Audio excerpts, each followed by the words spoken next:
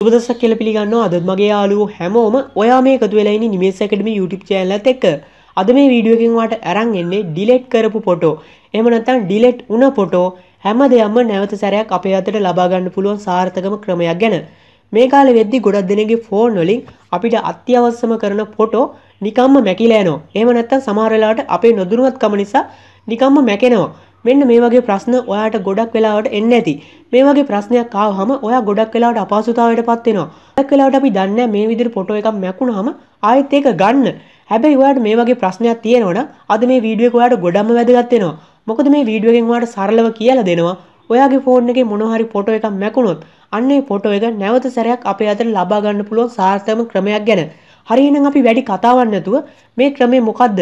මේ ක්‍රමෙන් අපේ ෆෝන් එකේ ෆොටෝ ගන්න කොහොමද? මේ වගේ හැමදේම සම්පූර්ණයෙන් බලමු. මුලින්ම අපි මේ දේවල් කරන්න කලින් මම ඔයාලට මගේ ෆෝන් එකේ මේ වෙලාවේ මොන හරි ෆොටෝ තියෙනවද කියලා පෙන්නන්නම්. ඔයාලට පේනවා ඇති මගේ ෆෝන් එකේ උඩම ගැලරි ඇප් එක තියෙනවා. අන්න ඒ ගැලරි ඇප් එකේ තමයි මගේ ෆොටෝ තියෙන්නේ. මම ඒක ටච් කරන්නම්. ඒක ටච් කරාම මේ විදිහට තමයි ඕපන් වෙන්නේ. ඔයාලට පේනවා ඇති මේකේ කිසිම ෆොටෝ එකක් නැහැ කියලා වැටිලා තියෙනවා. මම මේ විදිහට මගේ ෆෝන් එකේ ෆොටෝ තියෙනවද නැද්ද කියලා ඔයාලට පෙන්නුවේ. මම මේ කියන දේ හරියට වැඩ කරනවද කියලා ඔයාලට තේරුම් ගන්න ලේසි වෙන්න ඕනේ ඉඳා. හරි. මම දැන් ඔයාලට පෙන්නන්නම් කොහොමද මැකුණ ෆොටෝ ගන්න කියලා. මේක කරන්න මම මගේ ෆෝන් එකේ හෝම් බටන් එක ටච් කරන්නම් එක සැරයක්. හෝම් බටන් එක ටච් කරාම අපේ ෆෝන් එකේ හෝම් ස්ක්‍රීන් එකට එනවා. ඔයා දැන් කරන්න ඕනේ ඔයාගේ ෆෝන් එකේ Play Store කියන ඇප් එකට යන එක. ඔයාලට පේනවා ඇති මගේ ෆෝන් එකේ උඩම Play Store කියන ඇප් එක තියෙනවා. මම මගේ ෆෝන් එකේ Play Store කියන ඇප් එකට යන්නම්. Play Store කියන ඇප් එක ටච් කරාම මේ විදිහට තමයි ඕපන් වෙන්නේ. ඔයාලට පේනවා ඇති මෙතන ඇප් එකක් තියෙනවා. ඒ ඇප් එකේ නම තමයි Dig Photo Recovery කියන නම. මෙන්න මේ නම ඔයා කරන්න ඕනේ ඔයාගේ ෆෝන් එකේ Play Store කියන එකේ සර්ච් කරන එක. සර්ච් කරපු ගමන් ඔයාලට මේ ඇප් එක ඩවුන්ලෝඩ් කර ගැනීමේ හැකියාව ලැබෙනවා. මම මේ වෙද්දිත් මේ ඇප් එක ඩවුන්ලෝඩ් කරලා තියෙන්නේ. ඒකින්ද මේ පල්ලෙහෙන් ඕපන් තමයි තියෙන්නේ. මම ඒකින්ද මේ ඕපන් කියන එක ටච් කරන්න. ඕපන් කියන එක ටච් කරපු ගමන් පළවෙනි සැරේ මේ ඇප් එක ඕපන් වෙන්නේ මේ විදිහට. ඔයාලට පේනවා ඇති මේ ඇප් එකේ උඩ තියෙනවා Start Basic Photo Scan කියලා එකක්. නිකන් නිල් පාට වගේ එකක්. අන්න ඒක උඩ එක සැරයක් ටච් කරන්න. ඒක ටච් කරපු ගමන් අපේ ෆෝන් එකේ මෙතෙක් කාලයක් මැකුණු හැම ෆොටෝ එකක්ම පෙන්නනවා. ඔයාලට පේනවා ඇති මගේ ෆෝන් එකේ කිසිම ෆොටෝ එකක් තිබ්බේ නැහැ. හැබැයි මෙතන ගොඩක් ෆොටෝ පෙන්නනවා. මෙන්න මේ මෙතන තියෙන ෆොටෝ තමයි මම දැන් ටික කාලයකට කලින් මකපු ෆොටෝ. ඒ කියන්නේ මගේ ෆෝන් එකේ තිබිලා මැකුණ ෆොටෝ එහෙම නැත්නම් මම මකපු ෆොටෝ. මේ විදිහට ඔයාලට පුළුවන් ඔයාගේ ෆෝන් එකේ තියෙන හැම ෆොටෝ එකක්ම හොයාගන්න. ඔයාලට පේනවා ඇති මෙතන යට අපේ ෆෝන් එකේ තියෙන ෆොටෝ හැම එකක්ම ස්කෑන් වෙනවා. ඒ වගේම තමයි දැන් ඔයාලට මැසේජ් එකක් ආවා පේනවා ඇති. මේ මැසේජ් එකේ තියෙන්නේ මගේ ෆෝන් එකේ මෙච්චර කාලයක් මැකිලා තියෙන ෆොටෝ 137යි තිබ්බේ කියලා. මෙන්න මේ විදිහේ මැසේජ් එකක් එනවනම් ඔයා කරන්න ඕනේ මේ පල්ලෙහා තියෙන OK කියන බටන් එක ටච් කරන එක. මම මේ OK කියන බටන් එක ටච් කරන්න. OK කියන බටන් එක ටච් කරාම අපේ ෆෝන් එකේ මැකුණ ෆොටෝ හැමදේම මෙතනට ඇවිල්ලා ඉවරයි. ඔයාලට පුළුවන් කැමති ෆොටෝ මෙතනින් හොයාගන්න. මම උදාහරණයක් විදිහට ගන්නම්. ඔයාලට පේනවා ඇති මෙන්න මෙතන ගෑනු කෙනෙක් ඉන්න ෆොටෝ එකක් තියෙනවා. මෙන්න මේ ෆොටෝ එක මම ඒ කාලේ මකපු ෆොටෝ එකක්. දැන් හිතමු මේ ෆොටෝ එක මට ආයෙත් සැරයක් ගන්න ඕනේ කියලා. අන්න එහෙමනම් ඔයාලට පේනවා ඇති මේ ෆොටෝ එක අයිනේ කොටු ලකුණක් තියෙනවා. අන්න ඒ කොටු ලකුණ දෙක සැරයක් ටච් කරන්න. එතකොට ඒකට හරියක් වැටුණා.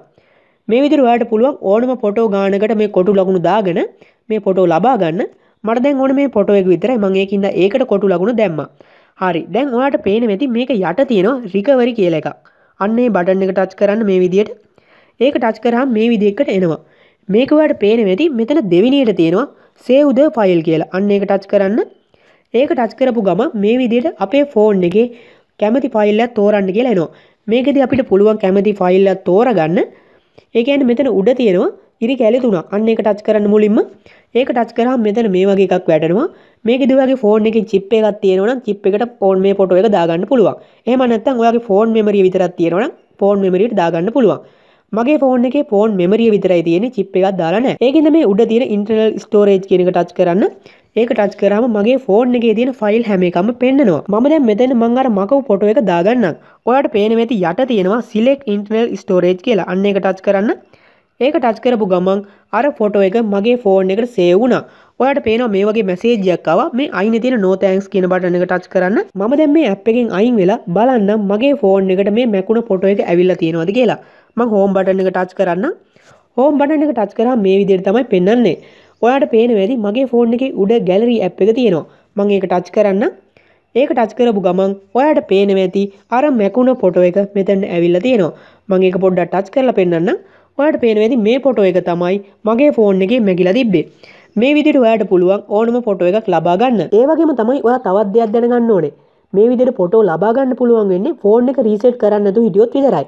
ඒ කියන්නේ ෆෝන් එක රීසෙට් කරාට පස්සේ ඒ රීසෙට් කරන්න කලින් තිබ්බ ෆොටෝ නම් ලබා ගන්න බෑ. රීසෙට් කරන්නේ නැතුව ඔයාගේ ෆෝන් එකේ මැකුණ හැම ෆොටෝ එකම මේ විදිහට ලබා ගැනීමේ හැකියාව ලැබෙනවා. මම හිතනවා ඔයාලට මේ වීඩියෝ එකෙන් කිව්ව දේවල් තේරෙන්නේ ඇති කියලා. අනිවාර්යෙන් මොන හරි දෙයක් තේරුණා නම් ලයික් කරන්න, කමෙන්ට් කරන්න, ෂෙයා කරන්න. ඒ වගේම තමයි පල්ලෙහා තියෙන රතු පාට subscribe බටන් එකක්. අන්න ඒ බටන් එක ටච් කරොත් ඉදිරියටත් මේ වගේ වීඩියෝ ඔයා ළඟටම ගෙන්න ගන්න පුළුවන් වෙනවා. හරි එහෙනම් හෙටත් මේ වගේ අලුත් වීඩියෝ එකක් එක්ක හම්බෙමු. එහෙනම් හැමෝටම සුබ දවසක්.